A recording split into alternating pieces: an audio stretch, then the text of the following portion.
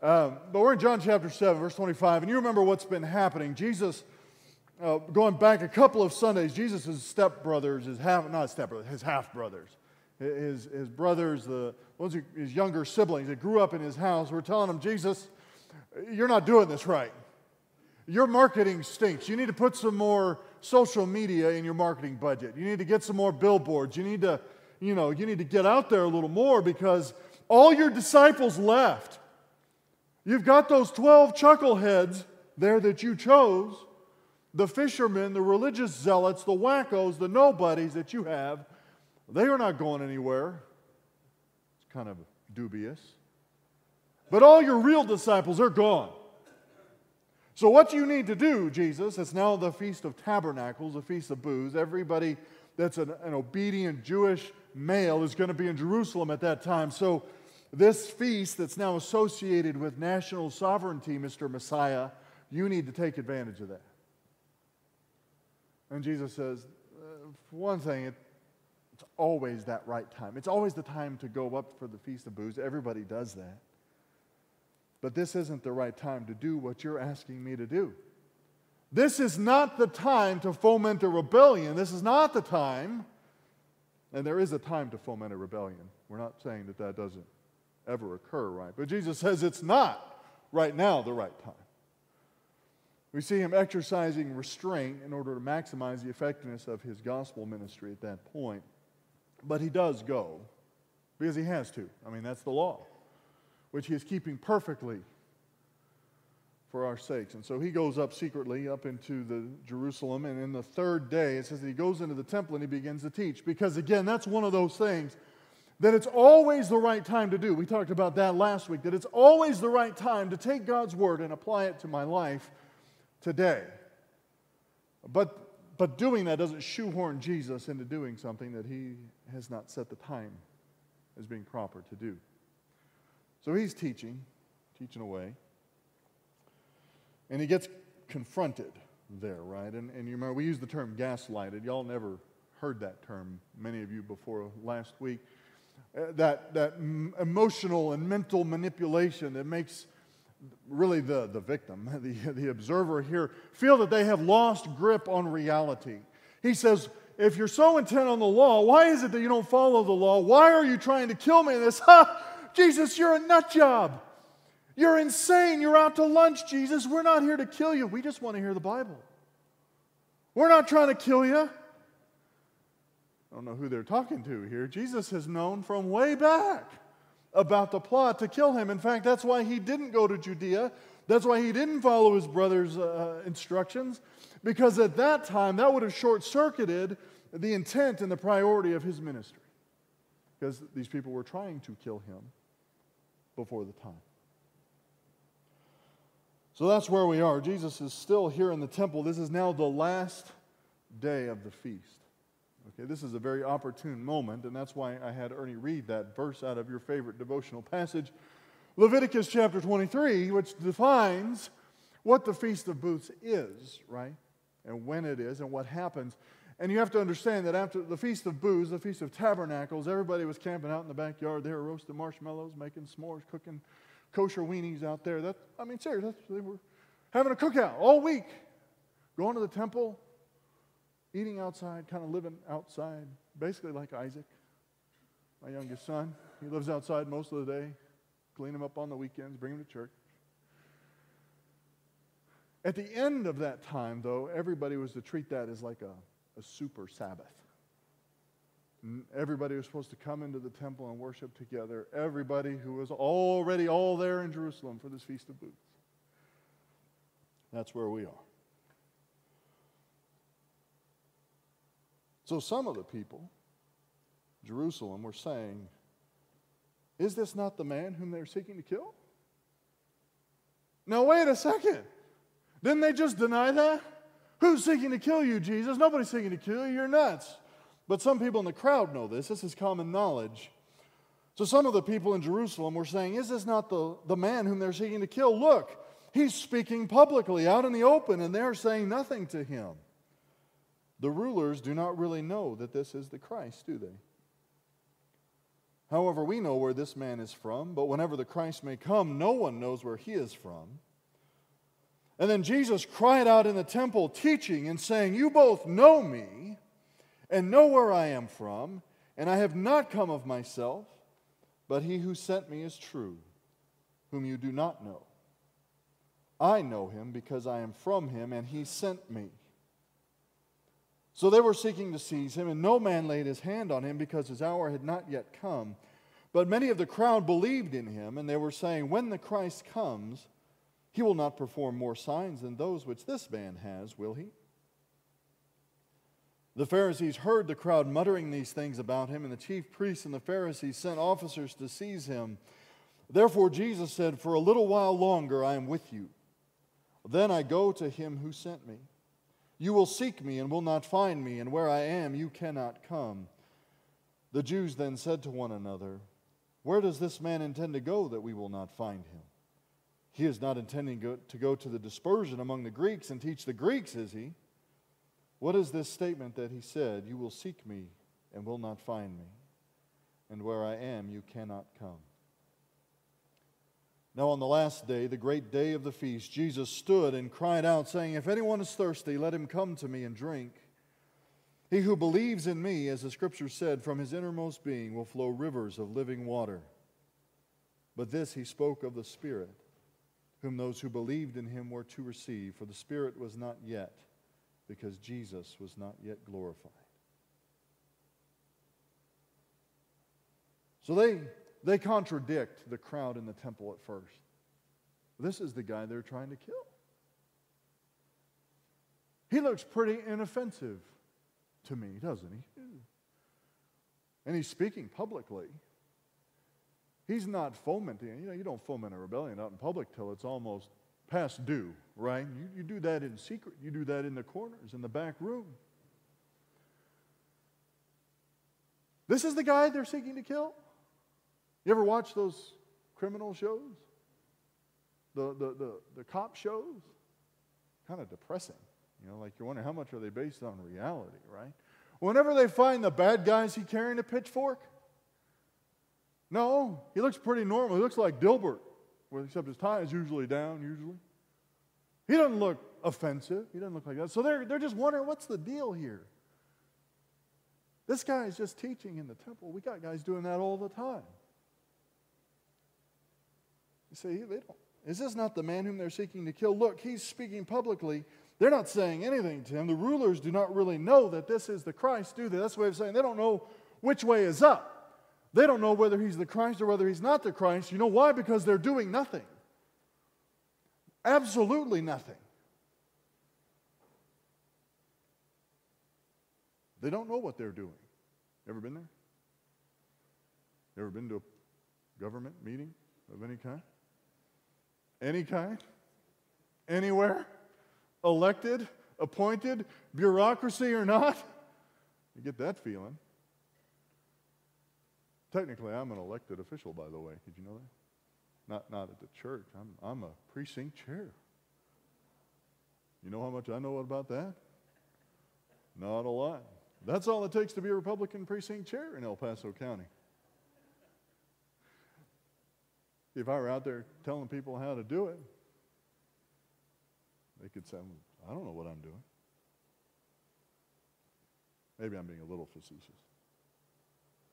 See, what we see, though, there in Judea and Jerusalem in this Feast of Booths, this is the time when people are ripe to consider aspects of politics, of theology, of doctrine, of all this stuff, coming together to consider being the sovereign people of God on the earth. That's in their minds right now.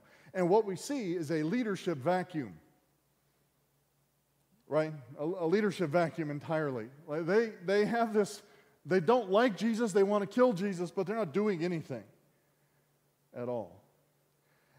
And in that midst of that leadership vacuum, and you have to understand it was both political and religious, there was none of this separation business. It was all together in the nation of Israel.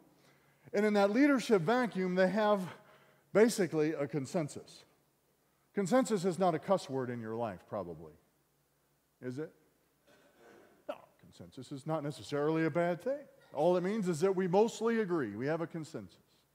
It's a good thing normally to have a consensus. Here's the problem. In a leadership vacuum, you often are susceptible to a false consensus. In a leadership vacuum, you're often subject to a false consensus. That's what's happened here. Maybe you missed that. See, in this situation, the leaders of Israel, the leaders of the Jews, had the responsibility to do one of two things: to either convince the people of the truth of who Jesus is and what he's teaching, or to confront Jesus in the error of what he was teaching and who he claimed to be. None of this mamby-pamby do-nothing business. There's a leadership vacuum, and in the midst of that leadership vacuum, where they're doing nothing, the consensus that they reached was, in fact, initially at least, a falsehood. It was. By the way, consensus also isn't necessarily a positive thing either. See, in my world, consensus might be a little bit of a cuss word. We had this thing called consensus doctrine. And that's where people say, you're a minority, so you're wrong. Happens to me a lot, actually. You're a minority, so you're wrong. You know, they don't agree with you, they don't agree with you, they don't agree with you. I'm like, well, then I'm pretty on sure footing then. Those are a bunch of liberals and whack jobs. Liberal as far as doctrine goes. But people don't see it that way. They have an erroneous consensus here.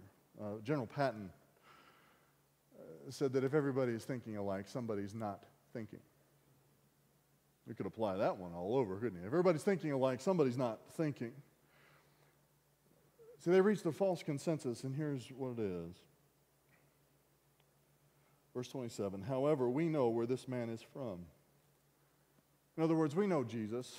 He's Jesus of Nazareth. He's of Galilee. He's the presumed son, the son of Joseph, son of Mary. We know his lineage. We know he's a hillbilly. Sounds like one. Smells like one. Is one. But when the Christ comes, we won't know. No one knows where he is from. Is that true? It wasn't true at all. It wasn't true by a long shot. But in a leadership vacuum, that's what you get. You get some uninformed, false consensus, and that becomes the rule of the day.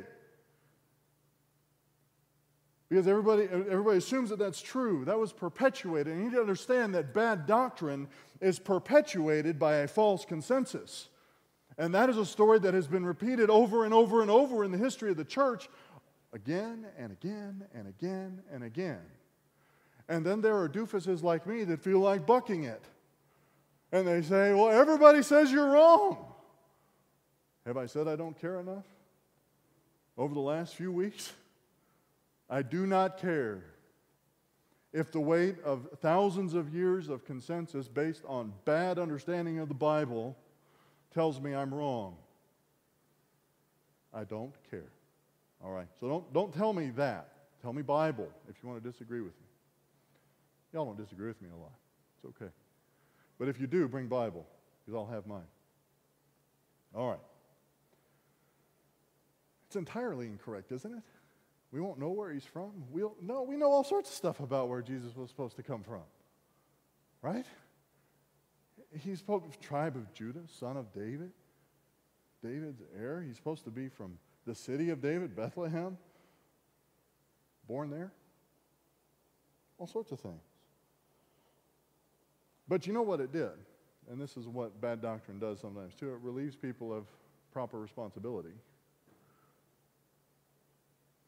So when they reached this false consensus about a bad doctrine, it relieved them of a responsibility. Their responsibility, what were they supposed to be doing all these years, all these generations, from the very time that God prophesied that there would be a Messiah way back in Genesis 3? What were they supposed to be looking for? The Messiah.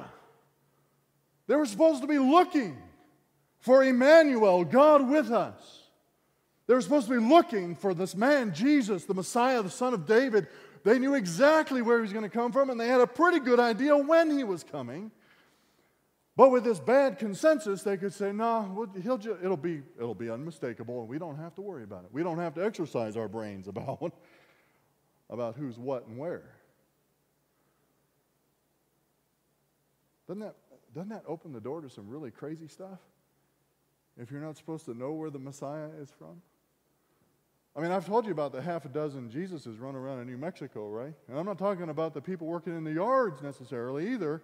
People who set them up and say, I am Jesus incarnate. In fact, there's a Chinese cult that is sweeping across the Philippines right now that believes that Jesus came back as a little Chinese woman.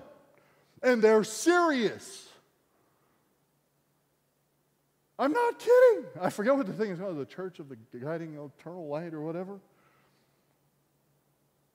Sweeping across the Philippines for people that don't know where the Messiah is supposed to come from or where he's going to come from again. That's the only way that's possible. To get from Jesus is coming back the same way he left to Jesus came back already as a little Chinese woman. Like, y'all think I'm joking. I know you are. I'm not joking. But it relieved them of that responsibility. People flock to a consensus of doctrine like that. They just, where things become passive for them. So leadership vacuum leads to false consensus. False consensus breeds false doctrine. But in the midst of that, truth sounds like lunacy. Truth sounds like lunacy in the middle of a false consensus. Then Jesus cried out in the temple. You thought yelling in church was bad. Ha! Ha ha! Jesus cried out in the temple in the middle of corporate worship. He dons the veil of an Old Testament prophet, and he cries out to the people and says, look, yes, you know who I am, you know where I'm from, you know all this about me, but you don't know the Father. Because if you knew all that about me and you knew the Father, you would know who I am and why I'm here. That's what he says. You both know me and know where I'm from. I have not come of myself, but he who sent me is true, whom you do not know. That was very offensive to say to a Jewish person. You're the chosen people of God, but you have no clue who he is. You don't have an intimate knowledge of the Father that placed his name upon you. You're no better off in your knowledge than the Greeks that they disparage later.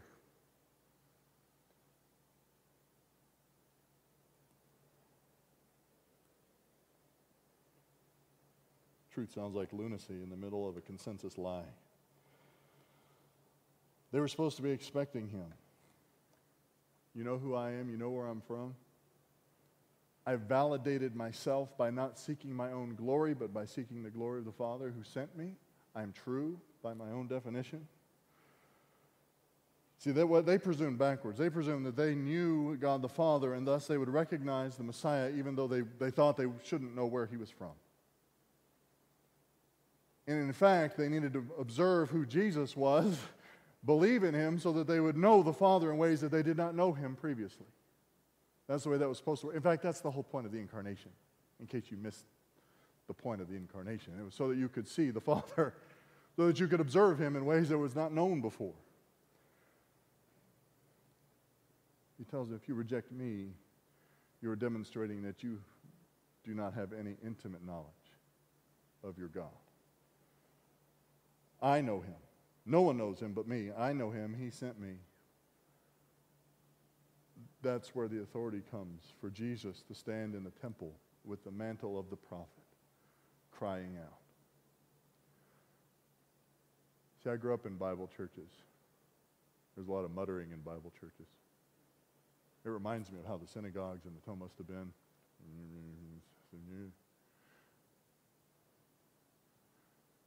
It's considered impolite to speak clearly and loudly. And if I were to speak like I was speaking now, who gives you the right to speak at us like that? I didn't know I needed permission. It's just me. Speaking God's word to people. If you can't do it loudly and clearly, you need to study some more.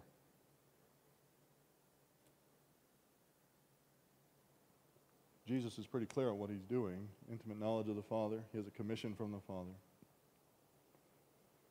So consensus, false consensus, has the opportunity to build in a leadership vacuum.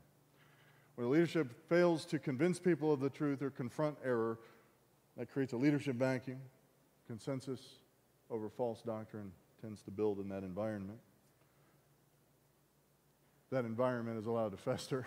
Truth sounds like lunacy. This is repeated over and over and over, by the way. You can study church history and see this happen repeatedly. But even with the appearance of lunacy, obedience provides protection from the Father. Verse 30 says to this, so they were seeking to seize him. They wanted to. They wanted to drag him off. They wanted to take him out of there. Again, this is not a leadership responsibility. They're just trying to disappear the guy, you know. They're just trying to make it go away. They're seeking to seize him. And no man laid his hand on him because his hour had not yet come. How did that look? Like literally, were they like, hey, Weston, whoa! Was there a force field? I don't know. Did it zap them like Star Wars? I don't know. They were seeking to seize him. They were seeking to lay their hands on him, but no one could lay a finger on him because it wasn't the right time.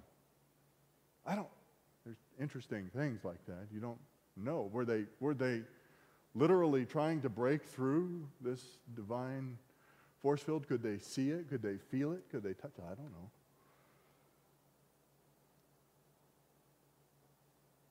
They were trying to seize him, and no man laid his hand on him because his hour had not yet come. But many of the crowd believed in him, and they were saying, when the Christ comes, he will not perform more signs than those which this man has, will he?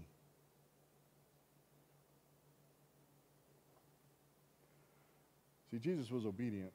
He recognized when it was what was the right time to do, to go into the temple, to teach, to preach. In fact, it was very clear. He cried out and was teaching at the same time. Don't tell me those are two different things. Cried out and was teaching, confronted the truth, obedient to the thing for which it was the right time, and that provided protection for him. No one could lay a finger on him. So obedience provides protection from the power of a false consensus. And that's what we're seeing right here. The crowd had made certain presumptions about Jesus. Jesus taught the truth, and they were not able to lay a finger on him. And the result was that many believed. Remember that? Restraint is necessary to maximize our ministry effectiveness. Jesus is right there in the thick of it. He's not fomenting a political rebellion. He's teaching about himself, the truth about himself. People are trying to seize him. It is a craziness in the temple at that moment. Every single able-bodied, healthy Jewish male that was able to be there in that temple was there at this point, at least in near proximity.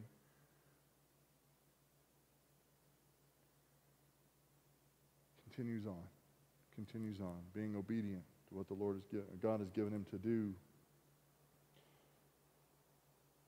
Many believed. So then the Pharisees heard the crowd muttering. I wonder if that was the Pharisees imprinting what they thought was going on. But John says it, so they were muttering these things about him.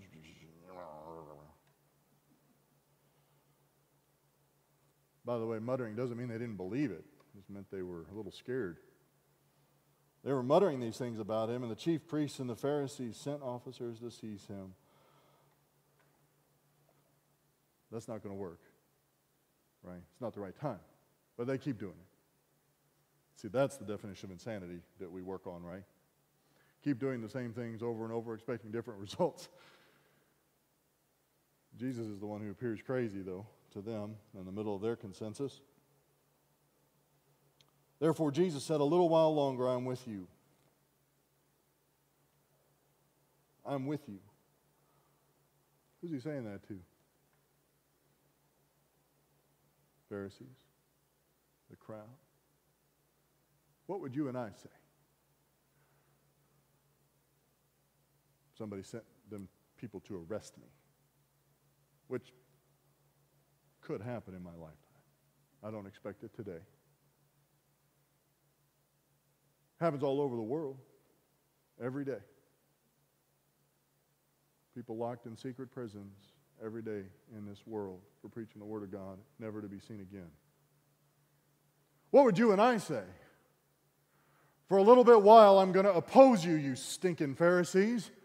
For a little while longer, you're going to have the opportunity to oppose me. He doesn't say that. He says, guys, for a little while longer, I am with you. I'm not against you. I'm with you. I have this ministry to you at this time for just a little while longer, and then the opportunity is going to be gone. This unique opportunity that you have right now. You will seek me and will not find me. And where I am, you cannot come. Don't take that as a statement of their eternal destiny, by the way, because he says that same thing to his followers, his children. He says, little children, as I told the Jews, where I am going, you cannot come. Meaning, at that time, there are no other humans going with Jesus where he's going. That's not eternal destiny. It's a time limitation on the opportunities that Jesus' physical presence provided them in his ministry. Where I'm going, you cannot come, so you'll lose this opportunity. There may be others. But this opportunity only has a time limit on it.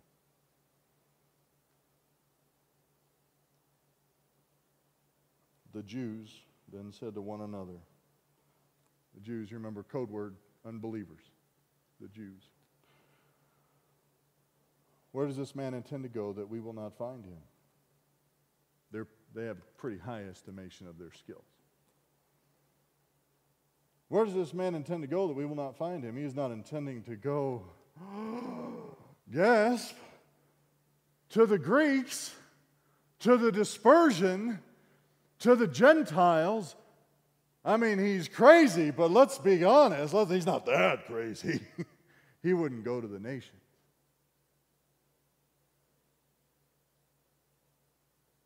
Kind of a foreshadowing of where the gospel is intended to go, isn't it? Again, the unbelievers are incredulous at the extent to which Jesus' ministry is possible. What is this statement that he said, you will seek me and will not find me, and where I am you cannot come?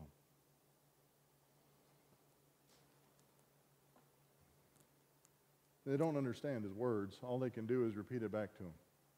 They do a pretty good job, actually. They actually repeated the real words that Jesus said. Most of the time when you have people going around quoting Jesus that don't believe in him, they get it wrong. They'll change something, forget something, leave something out that's critical to understand the passage. Belief seeks understanding, folks. It doesn't go the other way around necessarily. Understanding, seeking to believe is a little bit short-sighted. All they can do is repeat the statement over and over and over. But again, finally, on this very last day, everybody actually in the Sabbath, in the worship, the great day of the feast, Jesus stood and cried out again, taking the mantle of this prophet, crying out, saying, if anyone is thirsty, let him come to me and drink. What's he talking about when he says water? Drink the water. Y'all remember? Believe in me. Receive eternal life. He's talking to unbelievers. Bread is bread. Water is water. Water is not bread. Bread is not water. Come to me. If anyone's thirsty, let him come to me and drink. And he clarifies that. He means he who believes in me, as the scripture said, from his innermost being will flow fountains or rivers of living water. Not today, but it's guaranteed, he said. John clarifies. The Spirit had not yet been given, but that's a seal, that's a guarantee, it's a promise.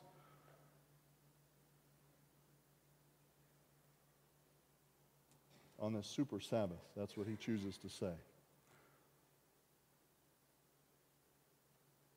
I wasn't able to attend our Ted Cruz rally yesterday. I like Ted Cruz. I'll be honest, I voted for Ted Cruz every time I got an opportunity to vote for Ted Cruz. Now, don't turn me into the IRS. I didn't say if you're a member of El Paso Bible Church, you'll vote for Ted Cruz. I did not say that. Now, did I? But I said what I did. Y'all know I still have the First Amendment, right? I can say what I want to say.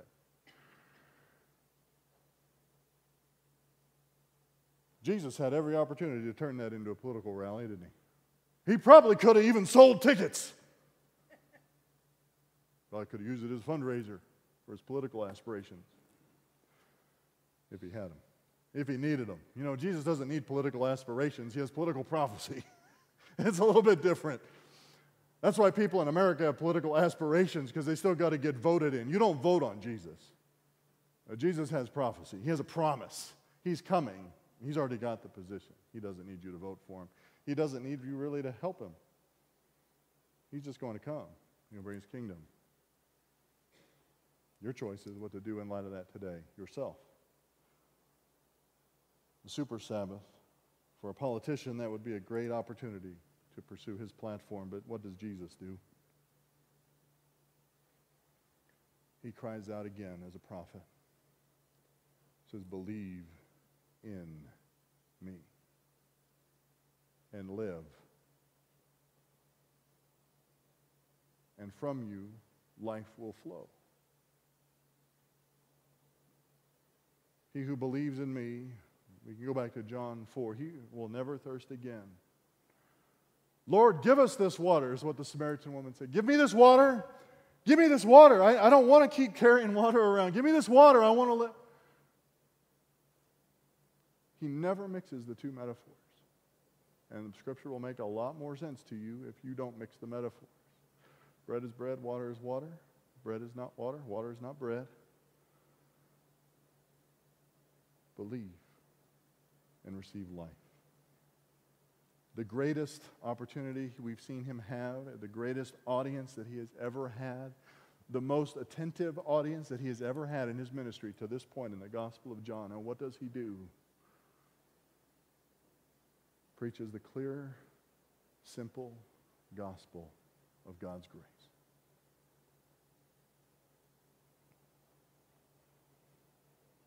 You can't afford to have a leadership vacuum, folks.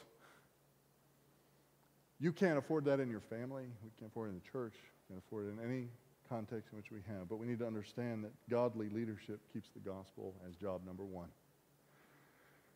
No matter what the other circumstances are, no matter what the other people's assertions are about it, no matter how many pastors' meetings you go to and people say you are off your rocker for making it that simple and that easy and that sweet and that gracious, and you need to talk about God's wrath anymore, some more. Do you need to talk about God's wrath more? Here's what you need to say in relation to God's wrath. Propitiation. Why don't y'all say it? Propitiation. Propitiation. You know what that word means? Now that I've told you, you need to say it over. It means that God's wrath is satisfied. You know what John says later in one of his epistles about God's wrath and propitiation? He says that Jesus Christ is our propitiation, and not ours only, but for the whole world. 1 John 2:2. So when somebody tells you to talk about God's wrath more, you could turn in the dictionary for them. Oh, let me Google that for you. You like that? I don't know if anybody does that anymore. Let me Google propitiation for you and give it to them. Say, that's all that the Bible says about God's wrath now. Preach the words of life. That's what Jesus did. Jesus was not yet glorified, but he is now. Praise the Lord. We have the Spirit with us. The events that allowed that to take place are the ones that we're remembering this morning as we remember his death for us. The bread symbolizing his body, I almost said wine. My liturgical part of me is coming out. The juice, it's juice, folks. It's not even old enough yet to be wine. It's pasteurized even. Juice represents his blood that he gave for us. And we remember his death until he comes. That's what Paul says.